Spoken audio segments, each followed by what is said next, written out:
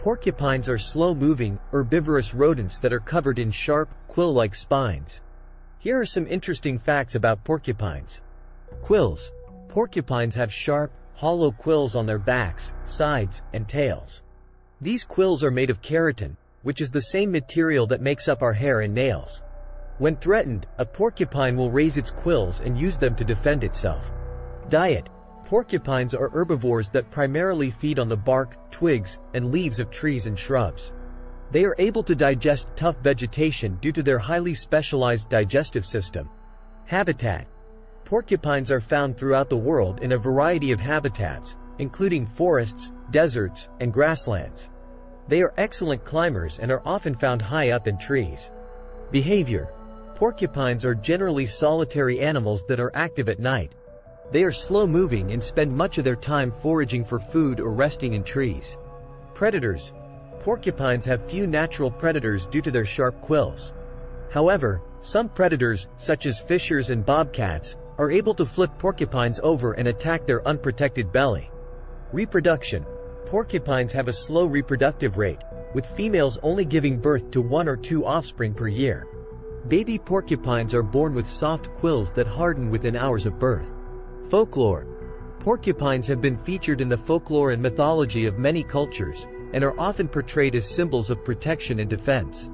Overall, porcupines are fascinating animals that play an important role in many ecosystems. By protecting their habitats and preventing conflicts with humans, we can help ensure that these unique creatures continue to thrive. Here are some additional interesting facts about porcupines. Porcupine fish. The porcupine fish, also known as the pufferfish, gets its name from its spiky appearance, which is similar to that of a porcupine. Like the porcupine fish has spines on its body that it uses to defend itself from predators. Porcupine quills as tools.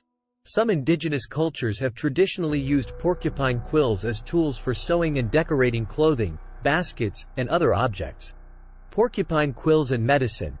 In traditional medicine, porcupine quills have been used for a variety of purposes, including as a treatment for fever, as a pain reliever, and as an aid in childbirth.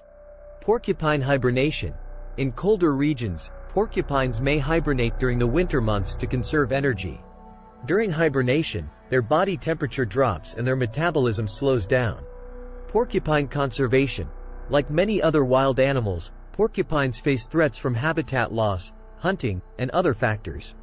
Conservation efforts are focused on protecting their habitats, preventing conflict with humans, and reducing the impact of road mortality.